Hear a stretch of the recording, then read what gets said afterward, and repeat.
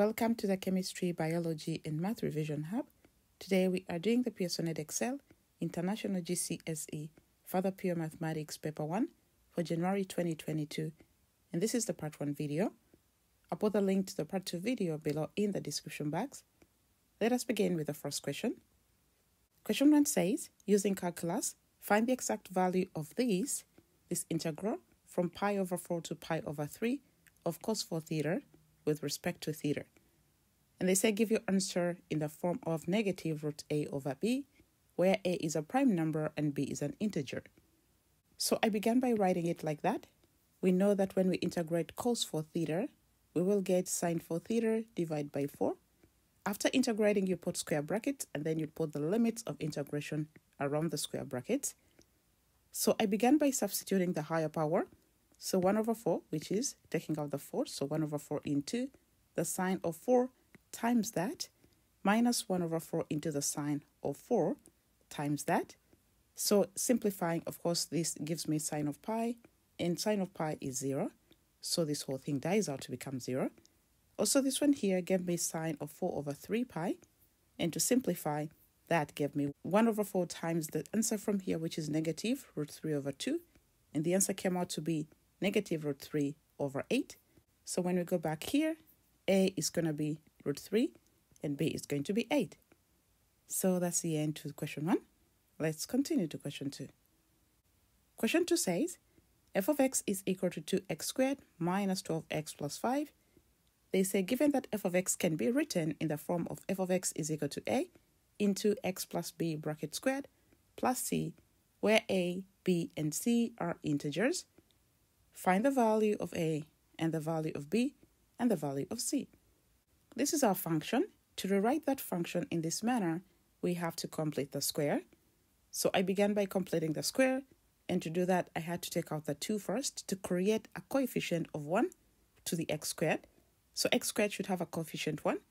Taking out the 2 creates a 6 here and a 5 over 2 here if I put the 2 on everything.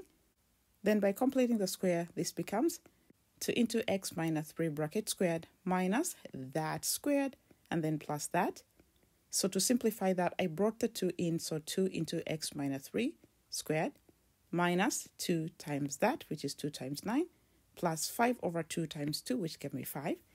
And then to further simplify, that remained as it is up there, but this became negative 18, and that is plus 5. To combine this, I got negative 13. So my answer was 2 into x minus 3 squared minus 13. And then we go back here, they said write it in this form. So comparing that to that here, my a is 2, my b is negative 3, and my c is negative 13. And then in part b, they said, hence find the set of values of x for which f of x minus 37 is greater than 0. If f of x minus 37 is greater than 0, it means my f of x, which is that, minus 37 should be greater than 0, so I get that. And then combining these two, I have 2 into x minus 3 squared minus 50 is going to be greater than 0. And then I took the 50 the other side, so 2 into x minus 3 squared should be greater than 50, and then that should be greater than 25 if I divide by 2. Finally, I got x minus 3 should be greater than positive or minus 5 because I took out the square root.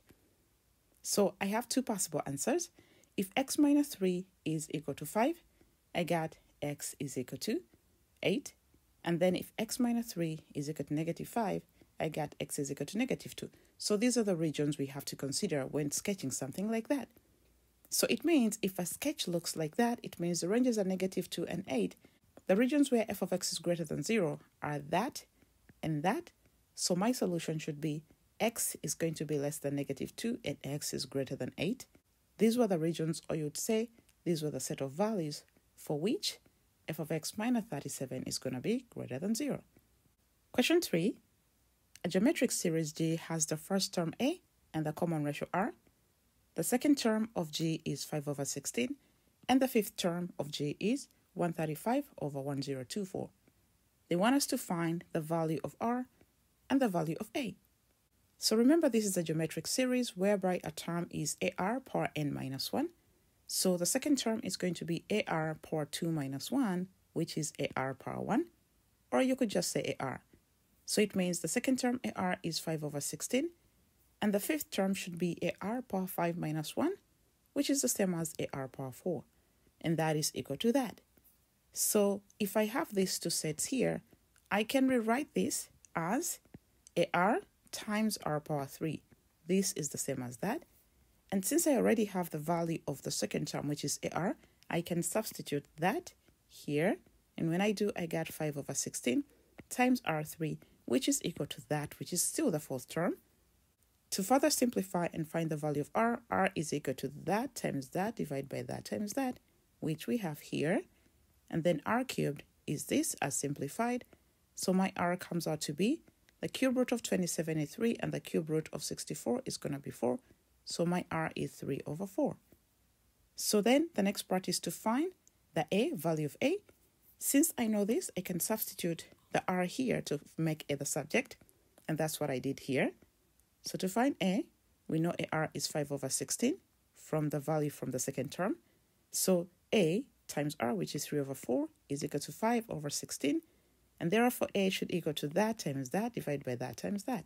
A is equal to 5 over 16 times 4 over 3, which gives us A is equal to 5 over 12. To go back here, for part B, they say, given that G is convergent with sum to infinity S, find the exact value of S. Remember, S is the sum to infinity. The formula for the sum to infinity is equal to A over 1 minus R. We know our R is 4 over 3, and we know our A is 5 over 12. So substitute everything here. I got 5 over 12 divided by 1 minus 4 over 3. And to simplify this, it gave me 5 over 3. And that was my answer to part B. So this brings us to the end of question 3. Let's continue to question 4. Question 4a. On the great opposite, draw the line with the equation y is equal to 2x minus 4, 2x plus 3y is equal to 12, and y plus 2x plus 2 is equal to 0.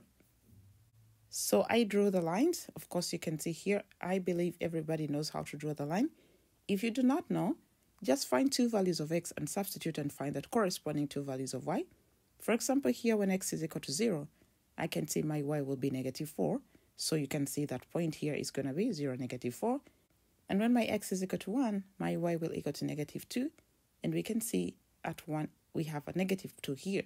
So all you need to do is draw a straight line through those points, and then that will be your line. Now, because I used an iPad, I had to draw multiple points in order to make a straight line that corresponds through that. So this was the line y is equal to 2x minus 4.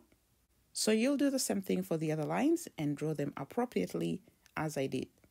The required lines were that, and that.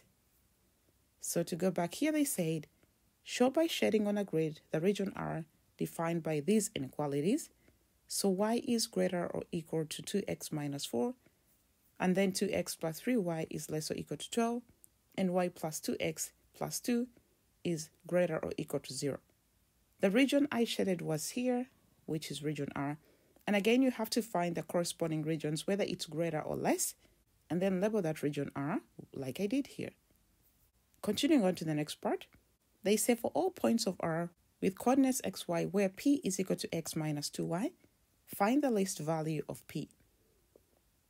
To find the least value of p, we have to find the coordinates of this point, that, and that. So for this point here, my coordinate is negative 4.57. Here I have 0.5, negative 3, and here I have 3, 2. So I use these values down here.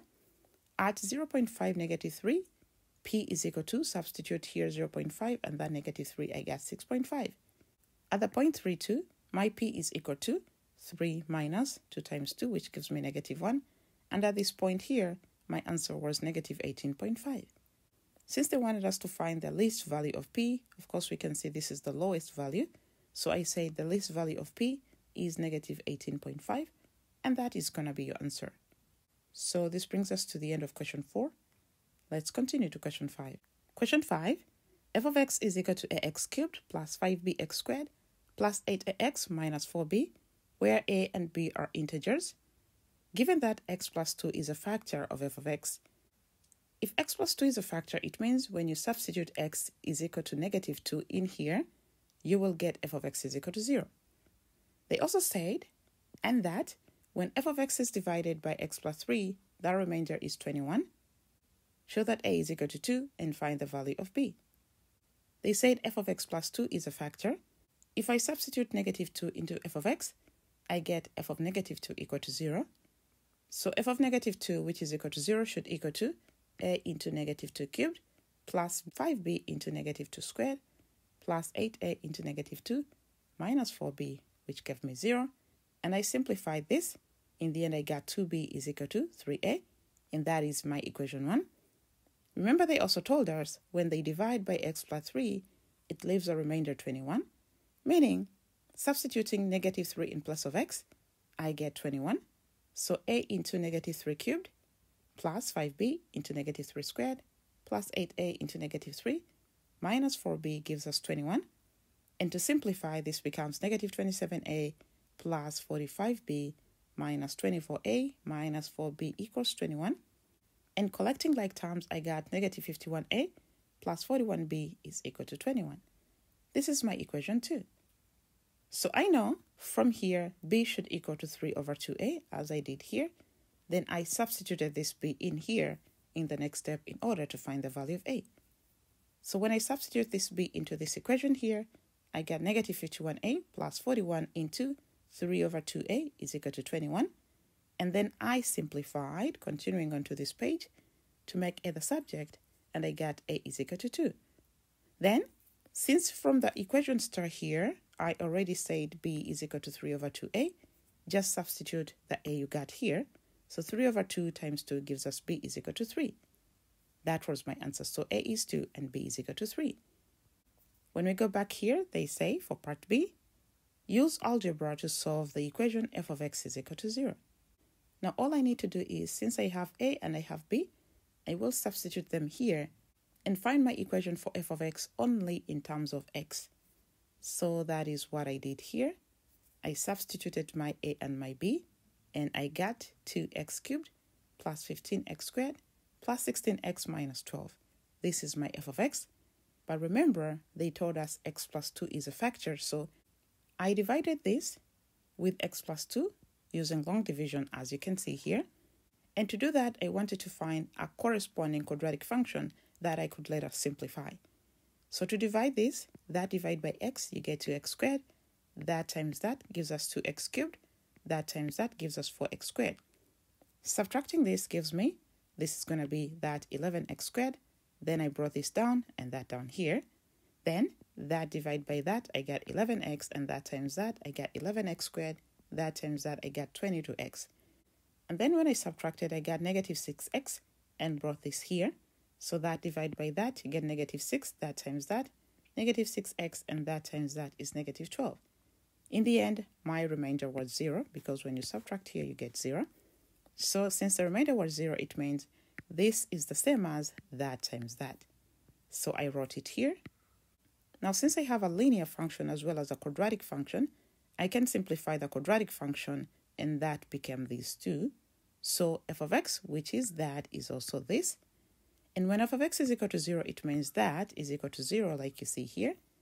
And when that is equal to 0, my x can be negative 2, my x can be 1 over 2, or my x can equal to negative 6. So this is the answer to part B of question 5. So this brings us to the end of question 5. Let's continue to question 6. Question 6.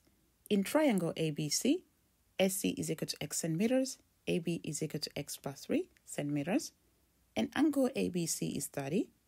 They say given that angle ACB is equal to theta degrees, where 0 is less than theta less than 90, they want you to show that the sine of theta is equal to x plus 3 over 2x.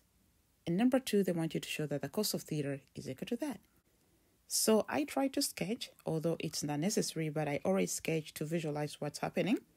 And using the sine rule, I can see that x over sine 30 is equal to x plus 3 over sine theta. Sine theta will equal to x plus 3 times sine 30 divided by x. And we know sine 30 is going to be 1 over 2. So this is the same as x plus 3 divided by 2x. And that is my answer from the first part. So I used the sine rule to find that. Roman 2, they say cos theta is equal to the root of this. So to show that, I came here and I said, we remember that cos squared theta plus sine squared theta is equal to 1. Therefore, cos squared theta should be 1 minus sine squared theta. We know from A, sine theta was x plus 3 over 2x. So sine squared theta is going to be that squared, meaning cos squared theta is equal to 1 minus the sine squared theta, which is that.